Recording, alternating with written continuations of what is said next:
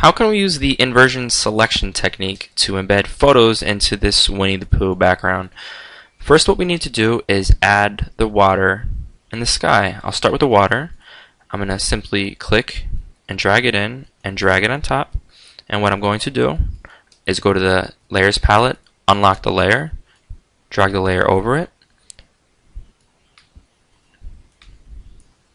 magic wand, and delete. Next, what I'm going to do is drag the sky in, put the sky above.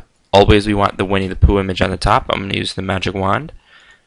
Select, delete, delete, Control D to deselect. Now we need to add the red cloth for Winnie the Pooh's shirt, and after that we're going to add these autumn leaves for the trees in the background.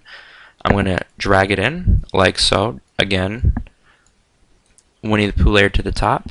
Now here's where I'm going to hold shift to select multiple areas of Winnie the Pooh's shirt. So I see that I have 5 areas selected. I'm going to press delete. Next I'm going to press Ctrl Shift I. Everything outside his shirt is now selected.